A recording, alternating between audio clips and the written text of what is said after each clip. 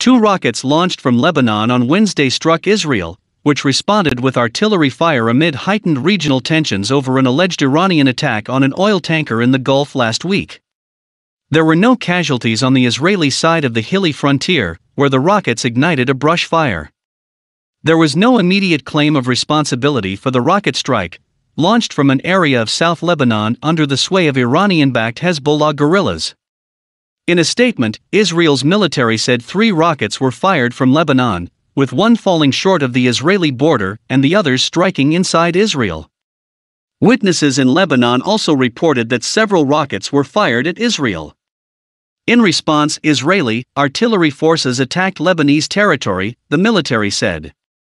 Some 2 hours after the initial shelling, the military said its artillery had fired again at targets, which it did not identify, along the frontier. The Lebanese army said Israeli retaliatory attacks, which extended to several villages in South Lebanon, had led to a fire in the town of Rashea al-Folk. It was investigating to find out who had fired the rockets from Lebanon. The United Nations Interim Force in Lebanon said its head of mission and force commander, Major General Stefano Del Cal, was in contact with both parties.